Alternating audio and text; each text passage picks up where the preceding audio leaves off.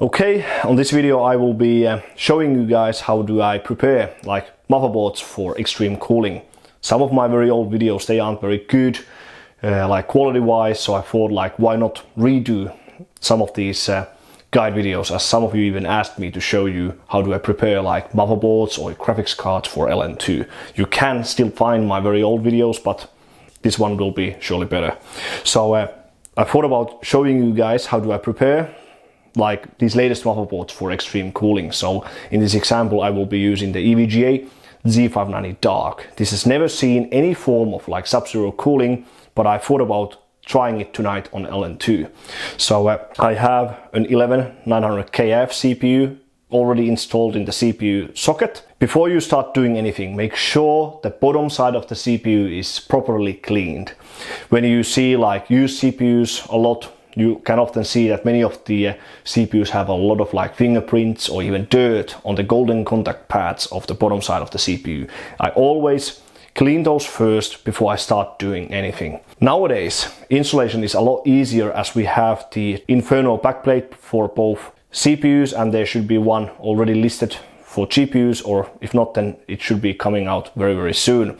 But when using like the Inferno backplate for motherboard, or even the Elmore hot plate, which does the same thing pretty much, we don't have to insulate that much like before. So nowadays, if you use some kind of heat source on the back side of the board, we only need to insulate the closest areas to the CPU socket with something like Vaseline or artistic eraser or plastic dip or similar. We don't have to remove the whole heatsink assembly and go through the areas around the MOSFETs and so on.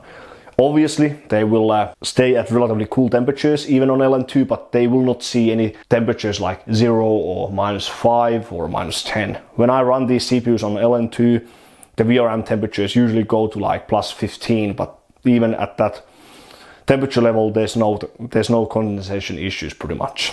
The hardest part is that if you don't use like a heat source at the backside of the board, if the VRMs get to like -10, -15, if you stay idle for long periods of time and then you apply some heavy like load on the CPU like R20 at very high voltage and clock speed, the VRMs start to heat up and the possible ice around the MOSFETs starts to melt, and that causes a lot of very like immediate moisture issues. It could cause, well, hardware damage in the worst case, but usually just some instability issues. The hardest parts where you can actually see permanent damage is definitely the VRMs. So if VRM gets short circuit, you could kill the CPU. So generally if we see some water at the memory slots or somewhere over these parts over here, especially the memory slots are very common, we only see some instability issues. We don't get like permanent damage. So the way I do this is I still use Vaseline. I use Vaseline, then I use like closed cell foam insulation, just like on the container, and just paper towels. You can use the standard Scotch shop towels. I just happen to have this shop heavy duty shop towels at hand, so I will be using these as to demonstrate for you guys. But you can use any form of like paper towels, but I really like the blue shop towels because they are very absorbent, and once they dry out, you can reuse the same paper towels over and over again. So it's much better than something like your regular shop towels or paper or for the toilet paper towels, just saying. But now, as I'm going to be using the Inferno backplate, I will start the insulation from the back side of the board. So I'll just flip the board over like this, and we will insulate. We will put some Vaseline on the areas that are directly around the CPU socket on the back side of the board. So that means this area over here, we don't have to exceed like this area. Nowadays, when many boards have SMD memory slots, the whole process is a lot easier, because if you want to clean the board afterwards, all of these through hole parts or components on the board, especially PCI Express slots and memory slots, they are very annoying to clean. The easiest way to get something like that cleaned is to use like ultrasonic cleaner. That's definitely the easiest way to get these parts cleaned, so you can easily get all of any form of like grease from the very tiny spots on the board. But let's get started. So I'll take some like regular Vaseline and just apply it around the back side of the board. Now just be aware, especially on these darks, there's a small like hole at the center of the back side of the socket. So do not put too much Vaseline on this part, because when you push the Inferno backplate, it can push a lot of the Vaseline into the socket, and you don't want that. So do not put too much Vaseline on this part, and you really don't have to, because there's not that many components on the back side. It doesn't matter at all if we have water on top of the PCB itself with solder mask on. That doesn't matter at all. We just don't want water doing a short circuit on any of the components. So we don't want water to connect any of the components to ground. So that's the only reason of doing this. So let's just put like over here. Let's try to do this relatively quickly for you guys. And now when going on the back side of the CPU socket, we only put like a little bit, not too much, because we don't want too much grease to be pushed into the CPU socket itself. And okay, so now the backside is pretty much covered, all of the main areas I mean. So you can, if you want to risk it, you could even just run the whole board with only the Inferno backplate, but that's quite risky. Even Kimpin recommends some form of insulation directly around the CPU socket area. So now what we'll do is I will just put the Inferno backplate like this way around. These are the correct holes for the mainstream socket. Hold on, so we have over here,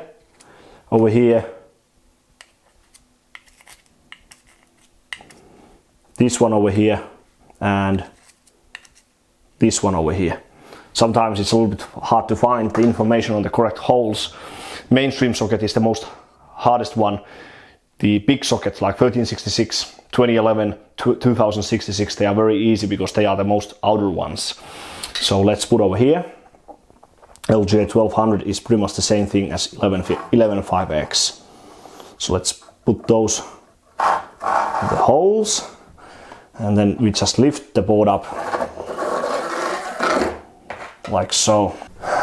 Now I want something, especially when you start to mount the container, I recommend you put something on this part of the board at the PCI Express part, so that it stays relatively even. So when you put the pot on top of the CPU, it doesn't start to move like all over the place. So you can use whatever you wish, like paper towel or just something, so that it stays in place. So now we will do the same thing like directly around the CPU socket area.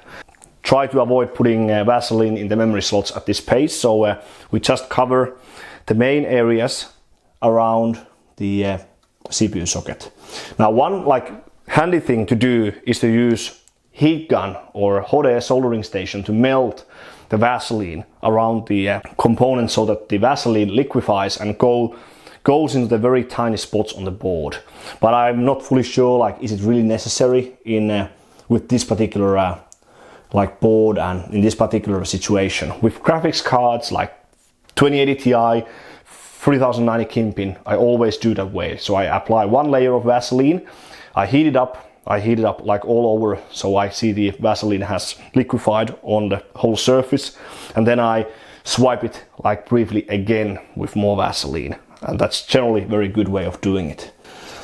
Now I'll just pause the camera and show you the next steps, so that the whole video doesn't become too long. Okay, so you can use a heat gun like this.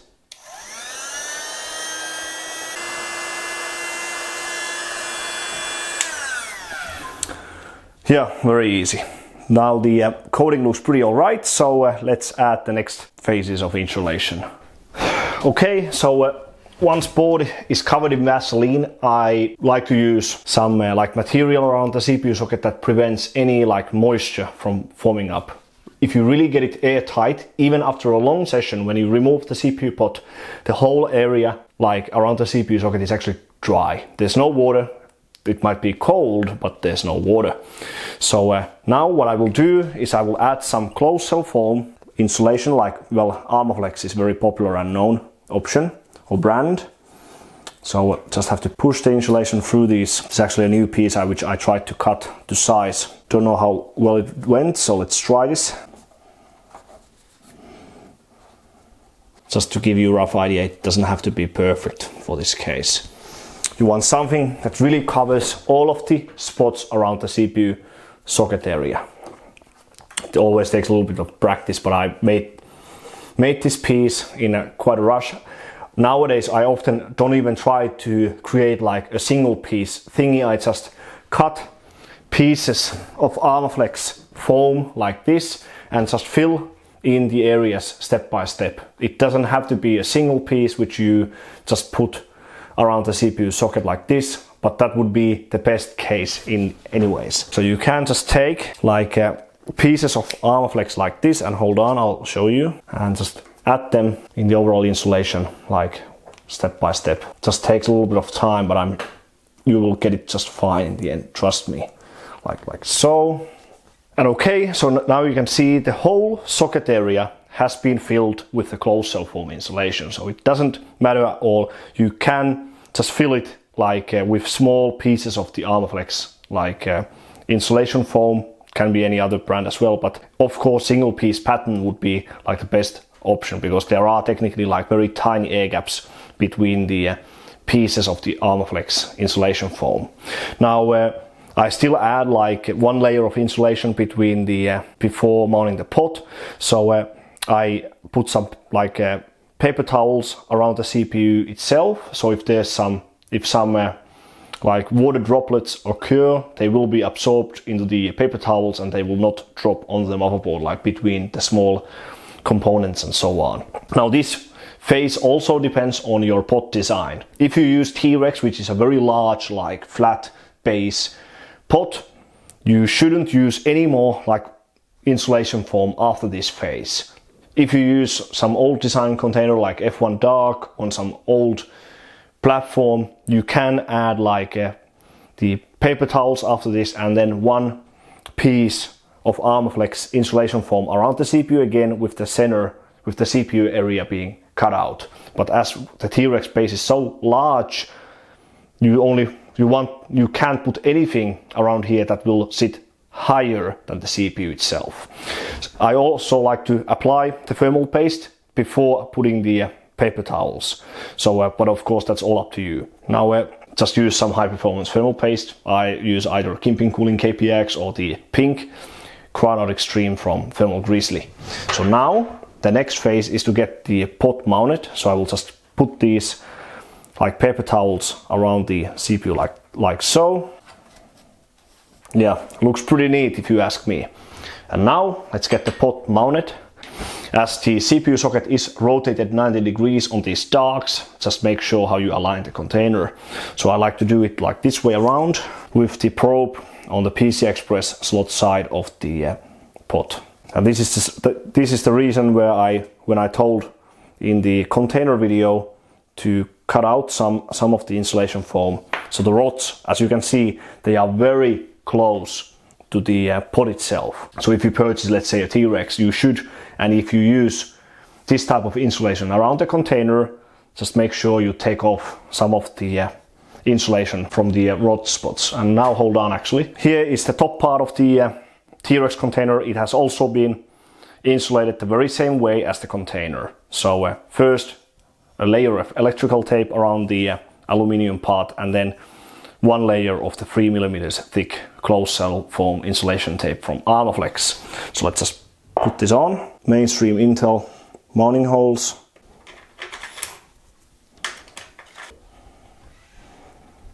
Okay, so that's pretty much it. So the pot's mounted.